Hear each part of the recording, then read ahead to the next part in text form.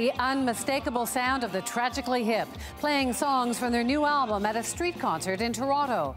For more than 2 decades, that sound has made the Hip one of Canada's favourite bands.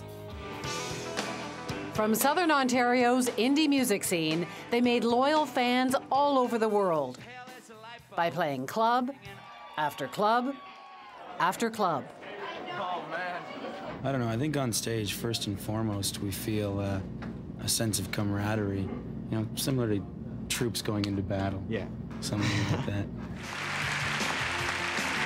With frontman Gord Downie writing the lyrics, the Hip's moody, evocative songs have sold 8 million records. This first song is, I think I wrote it with my wife in mind.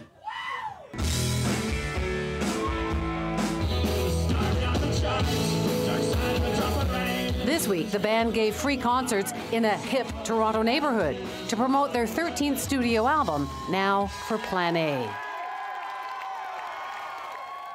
I went there to interview Downie, and afterwards we started talking more personally, and he asked for a chance to sit down again so he could be more frank about what's really behind this album, his wife's bout with breast cancer. Here's our conversation about why Gord Downie needed a Plan A. So you're in the middle of writing an album and your wife is diagnosed with cancer. Mm-hmm. So what does that do?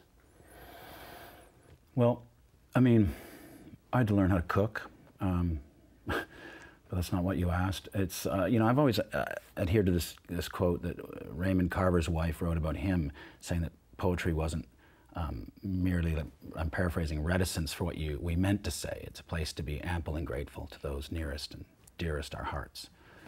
And so I've always thought that, and in this case, it seemed, from a writing point of view, that that nothing was cutting it in that regard. You know, anything I had done up to that point didn't seem applicable somehow, and that I hadn't been reaching that lately, or maybe ever, I don't know. Just the ability to speak of this, to show my love and gratitude and devotion, fear for my wife, my friend. So, a lot of the lyrics in your album are about, I don't know, I guess about making it real. Is that, like, how did it change? Like, what did it change the way that you wrote or thought about your songs? Well, I think, you know, it makes you want to hurry up change. I mean, because you know that nothing will be the same anymore. You know, you're basically, you're saying, I'm going to live again without illusion. You're going to be real and try and live a beautiful, great life with your family and reality. And that's very freeing. Are some of the songs about your experience with cancer, your wife's experience? Yeah. And then everything else, writing became a real dilemma after that, you know. Poor guy. And I didn't really want to do it. I didn't see the point in doing it, you know, really.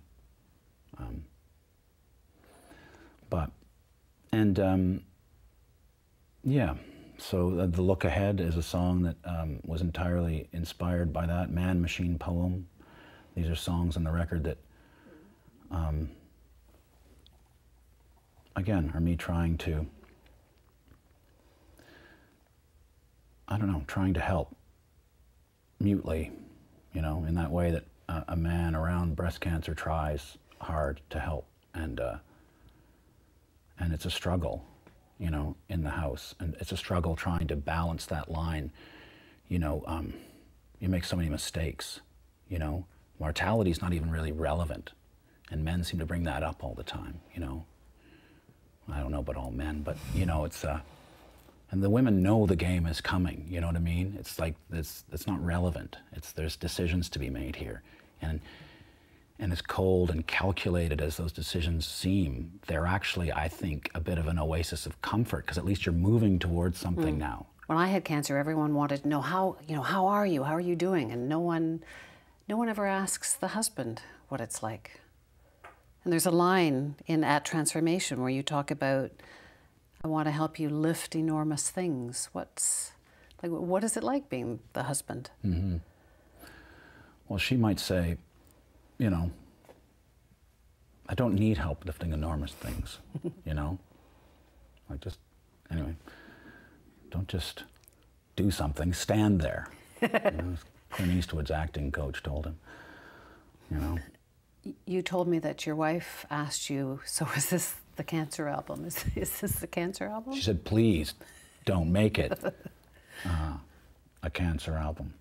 And so I had that also, that dilemma. I mean, it's really, again, poor me writing, but it's... But do you want people to know that this is what you were thinking? I mean, here we are talking about it. But... Yeah, because it cleared my mind, it focused my attention, it focused everything. And it was really hard to do, and I didn't like it, enjoy it necessarily, but when I found something that spoke, I knew it, and that wasn't something I necessarily labored over. Man, machine, poem is me talking to my wife, and, you know, again, and somehow relevant to this conversation, turning this into a poem, into, you know, the man, the machine, the poem, and she's the poem. I'm the machine.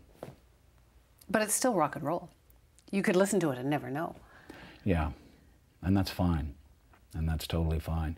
And to the extent that, you know, people ask about the lyrics, you know, I'm grateful, because no one really does.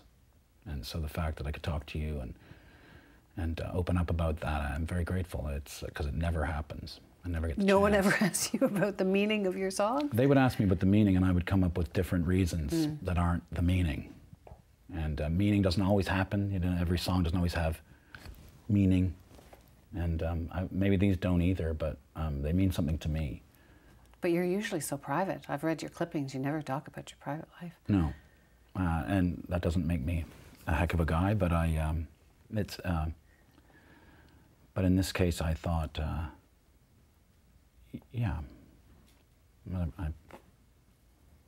I trust you.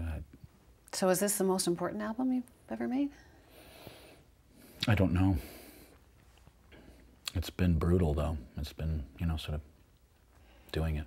It's but I can sing it. It's like it's profoundly affected how I do everything. It's the lyrics require an emotional quotient that's like rafter scratching. So I just have to get up there, and it's actually very easy to sing, because you're just, even if you can't hear yourself, if you're, you know, if your body is entirely, you know, involved, then I know I'm there. I'm not explaining it very well, but just giving everything all out is actually the easiest thing to do. And that's like just all emotion, and the lyrics get me there, and the music the band provides gets me there. And at Kensington Market, that was important to sort of see what that felt like, and it works. In the look ahead, it ends on the line, come on, honey, just give me that look ahead. Mm-hmm. What's the look ahead? It's that it's going to be all right. That you know it's going to be all right. That you know that everything's going to be all right. Good. No matter what. And she's got it. She always had it, but it, you know, diminished at that moment a little bit. And you realize how much you need it, how much I rely on it. So, and she's got it back. So. And you can keep an eye out for dates for the Tragically Hip's upcoming tour.